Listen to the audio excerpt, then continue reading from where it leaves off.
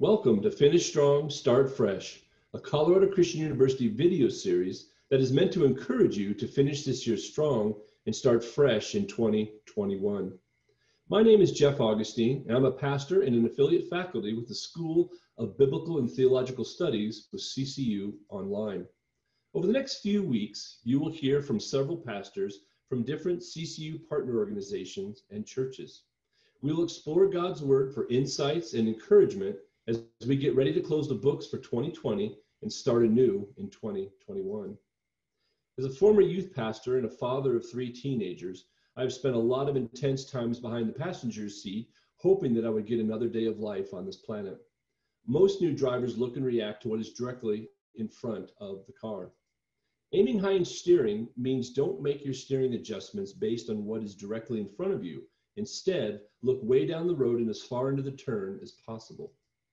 Even though this current season is challenging, we need to look ahead and aim our eyes heavenward instead of focusing on what is directly in front of us currently.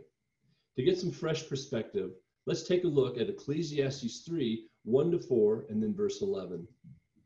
There is a time for everything, and a season for every activity under the heavens, a time to be born and a time to die, a time to plant and a time to uproot, a time to kill and a time to heal, a time to tear down and a time to build, a time to weep and a time to laugh. He has made everything beautiful in its time. He has also set eternity in the human heart.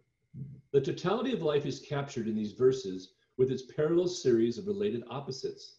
Each pair forms a merism, a figure of speech in which 2 polarities make up a whole.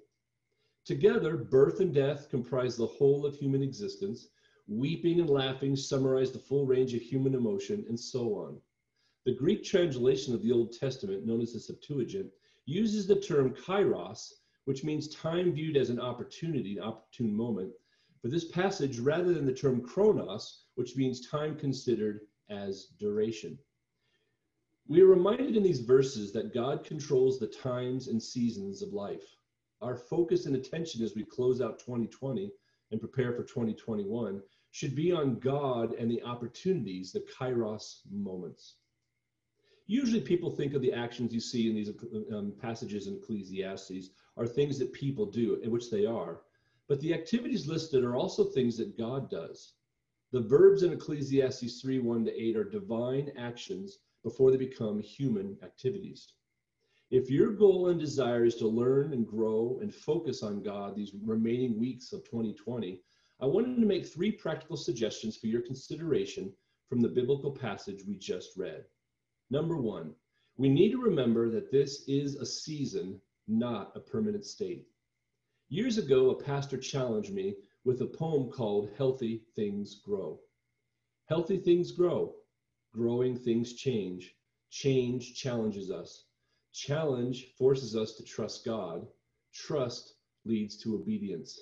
Obedience makes us healthy, and then healthy things grow. And so we get caught in this cycle, but if we're aware of it, it really does encourage us and help us grow closer to God. God does not hurry in his development of our Christian life because he is working from and for eternity.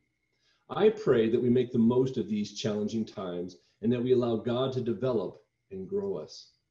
Number 2, we need to remember that these kairos times are opportunities for all of us to grow. I recently found out that the growth in a tree is not a uniform process. In just a few weeks during the summer, there is rapid growth as woody fiber is deposited between the bark and the trunk. Then the rest of the year, the tree works on solidification for all the growth that it received during the summer. I think the same thing happens with growth in the Christian life. Ecclesiastes 3:1 reminds us again that there is a time for everything and a season for every activity under the heavens. There are seasons of rapid growth and then seasons of solidification. And I believe right now we're all in a season of rapid growth. If we turn our hearts to God, the Holy Spirit will grow and mature us for current and future ministry and life opportunities. And then finally, number 3, we need to remember that God is the God over time and eternity. He has made everything beautiful in its time. To put it very simply, God does everything at just the right time. So as we finish this year and prepare for the next year, let's aim high in our thoughts and responses and agree with David in Psalm 31, 14 to 15. But I trust in you, Lord. My times are in your hands. Whatever season you are in, turn your heart to God and trust him. And finally, ask the Holy Spirit to give you wisdom. And we can all pray Psalm 90, verse 12. Teach us to number our days that we may gain a heart of wisdom. My name is Jeff Augustine, and this has been Finish Strong, Start Fresh. And we will see you next week.